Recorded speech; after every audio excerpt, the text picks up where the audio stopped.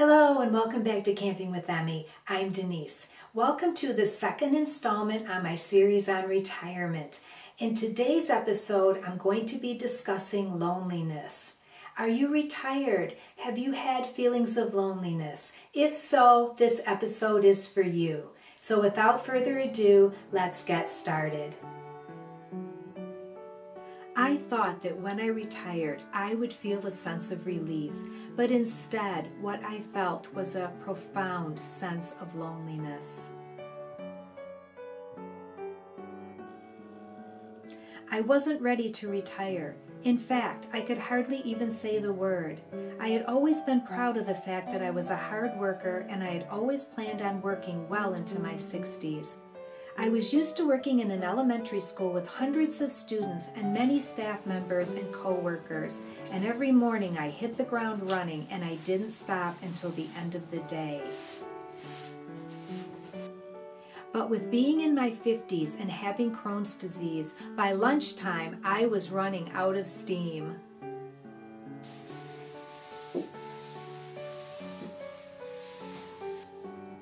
And I would wonder how I was going to make it through the rest of the day. I knew I couldn't keep up this pace any longer. I knew that I needed to slow down, and I needed to start taking care of myself and try to get this disease under control. But that didn't mean that I was happy about it. In fact, I cried for the better part of the first year. I missed my students, I missed my coworkers, I missed my friends, and I was lonely. It was the last house on a dead-end street. We couldn't see any of our neighbors. We couldn't see any cars go by. We couldn't even see the road.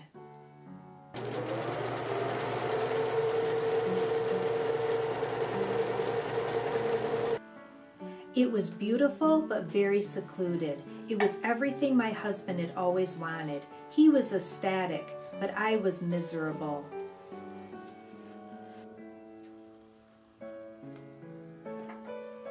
After my first year of retirement, we sold our home that was on a busy road and close to town to purchase a home on a few acres. My husband Rick grew up in the city and had always dreamed of living in the country.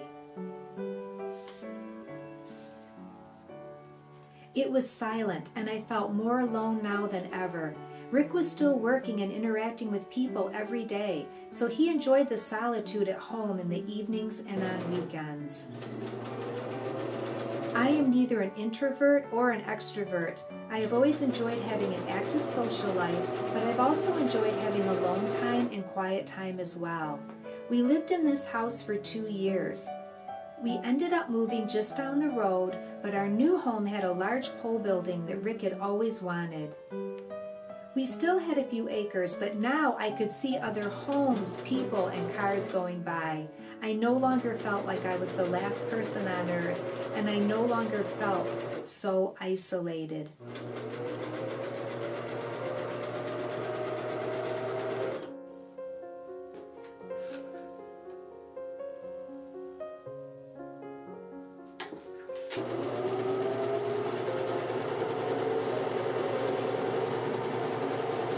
For me, the answer was balance. Balance was the key. Balance is the key. Being able to find balance between working on all of my projects, spending time with family and friends, and still having time to relax and helping my body to heal. I no longer feel extreme loneliness. I feel contentment. It took a few years to reach this point, but I'm finally there. I learned to enjoy the quiet and the solitude. I realized that slowing down and taking time to reflect on my life, where I had been and where I am headed, was the key to finding peace. I became much more aware of my surroundings, spending time in nature, and just enjoying the simple, quiet pleasures in life.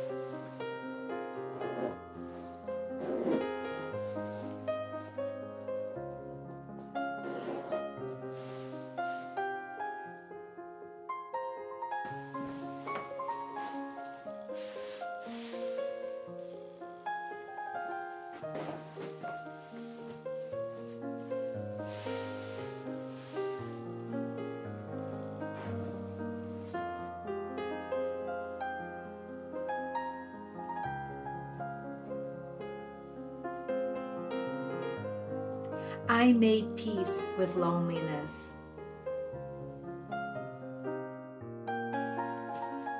I think that these fall slip covers turned out so cute, and I love the fact that I can just unzip it and wash it and put it away until the following season. I think I'm going to make some Christmas ones as well.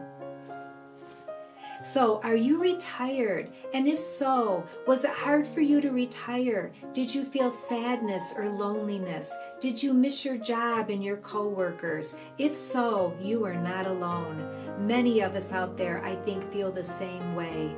And if you do feel this way, I hope that you are able to come to a place of peace and to enjoy your retirement and to be able to learn to relax and let go. Maybe take a walk every day and experience some nature, some things that you didn't have time for when you were working. I'd like to thank you all so much for watching today's video. I love and appreciate you all, and I will see you all soon. Bye-bye.